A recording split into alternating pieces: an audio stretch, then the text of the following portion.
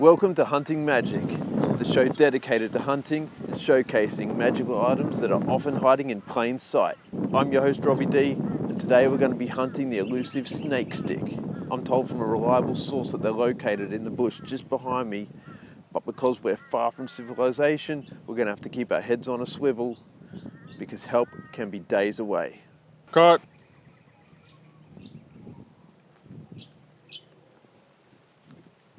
How's that? Does that look all right?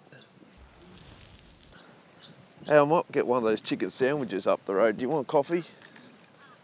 I hear they do good chicken sandwiches and coffees here. All right, now I'll be honest. The odds of finding a snake stick out here are pretty slim because they're more than just a little elusive. But I'm sure if we... What? There. Oh. Oh.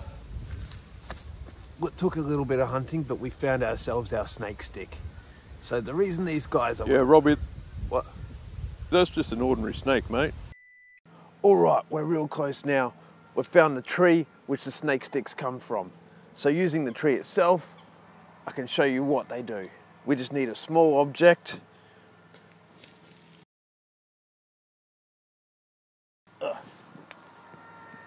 Like this little gum nut here. And what I'm going to do is I'm going to rub it against the tree and it should vanish into the tree. And that's what snake sticks do.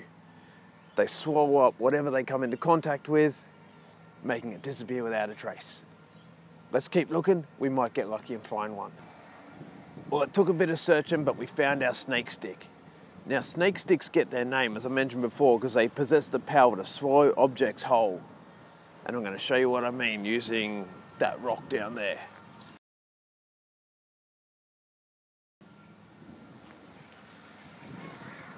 So we might have to bring the camera down a little bit. So this is what I was talking about.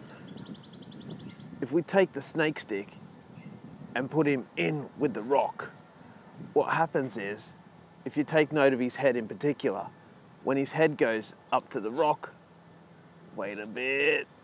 Oh, there he goes, he bit. You'll see that he's now got a bulge in his belly because he's eaten the rock. And all we have to do is crack him open. Ah, there we go. And out comes the rock. Now don't worry, this is just his tail. He will grow it back. Off he goes. That's it for today's look at snake sticks. Hope you enjoyed it. I hope you learned something. I'm Robbi D, and I bloody hunt magic.